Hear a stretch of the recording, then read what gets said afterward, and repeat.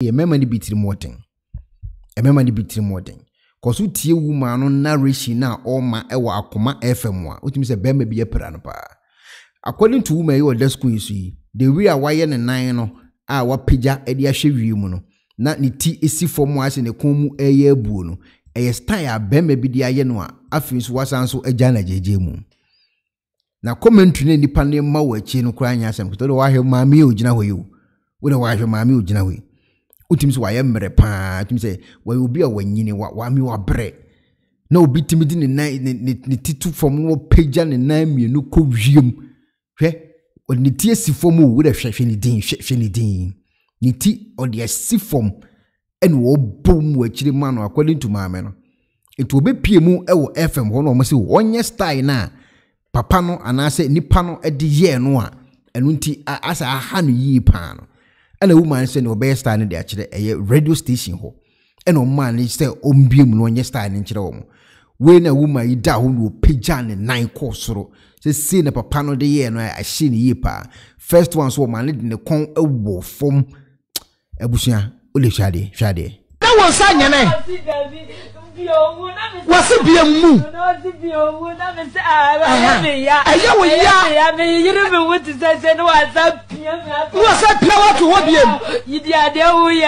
ana de to so bienu so ye wo dan me so amami dai wa ma wo dai ya se ana opeja wo dan no so hwe and the conscious ho ana wo sa sisi wo se ya na wo sa nyane wasi biemu aya wo ya me yiri me wuti se no whatsapp to wo biemu yidi ade wo ye ana de to so bienu so ye wo hey gala kro you know me say omuna nka so omuni problem bia wo kro so ni pana nka se ti kro omuni problem e no maka kreb no omuhia me so omuhia kwan eni se snow ebe. Hello ebusiafo so pesifita asracha odofo de and then nafa ho kodom unique laser whitening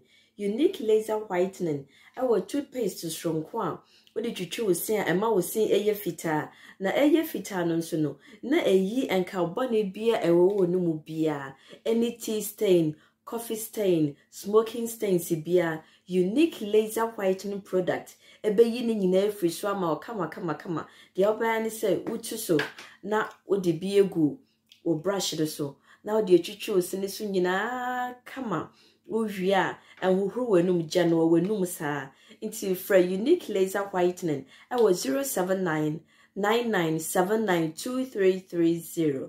unique laser whitening or say money ses to e wo Ghana so mo kwan ne start ye adwuma na snu to wo Ghana obi any problem bia bi adwuma se mo fa ntonche sika mo fa bia ntonche ko we no okasa do e hyewo we hyewo problem wo mutirimu mo na abo problems wo mutirimu we the wa she how akọ gina radio station na ye gine no opagya na akosoro no de ba akọ atofom di pandin di kon wo fom no wapama le to ahwe wiem utim se styles o de ball no a e ko no ho ye nti o de akopim e wo akoma FM wo de utim se aha ne ye pa cause wo ansusu da se ni pan betimi aye ne sa style we na at the end of the day no e bi kura wo gya na chiridi nti wo ye ne sa styles we nyina awie no gya na chiridi a just for the call radio station. This was the command man sign, not public opinion, so a babonting, public court, high court, Nankasa public. Inti camera no, or media shasoro, and or media capture my meno. So on chim style ni panier no a corn who ye pan, on chim which I man for. To the corner or hosi.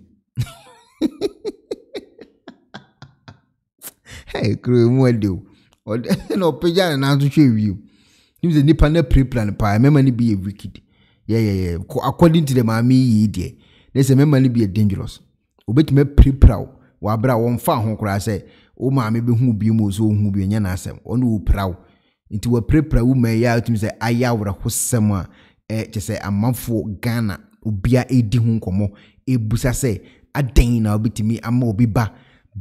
ana obi mami. Why any size mienu with these two particular size style no style a mu dua ano den a ɔde yɛ woman ya aha ne yi pa wo de wa ha ɔde ne kon na si won utim sɛ na ha no sɛ ha sɛ no obu ne kon mu obu ne kon pa na wa mana sɛ bi mo so wɔka kyɛ sɛ wo mbi mu manisi Wurade Nyankopɔn wɔka kyɛ sɛ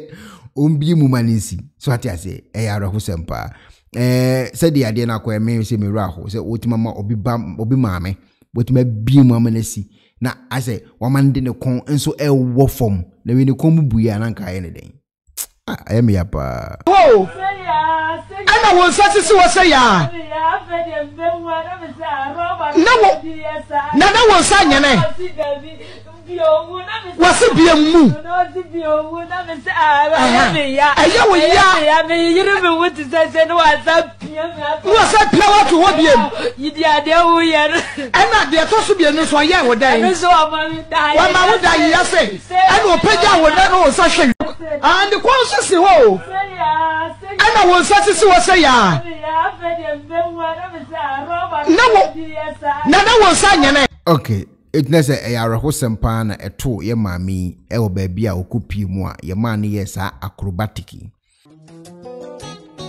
mpenefo se bibiro wi asenti ne da ne atopno na ne pabone fonti e wo se wo bambo hu hia na ne papa mu de pro technologies ana me kan fama wo ane pro technologies. We are specialized in both sales and installation of CCTV cameras. Yeton esa install CCTV cameras in the South Ghana and NASA brochure now fear Ghana. Now beso CCTV camera installation. We need pro technologies and in South. We use CCTV camera installation, electric fence, automated gate, access control, video doorbell, and our intercom, and our satellite TV, home theater, so upebiato, and our water, and our pesebe install them out. Pro technologies and our software. Na shenenso. Say fidie nyina from America brochime and this and papa na padia man nwene ho na ne bo anso da form make sure you know the web brochime mu ha any branch e wo Ghana ye ni mo bra wo bre into sika fire nsem se fanya japade ma wo Ghana wo da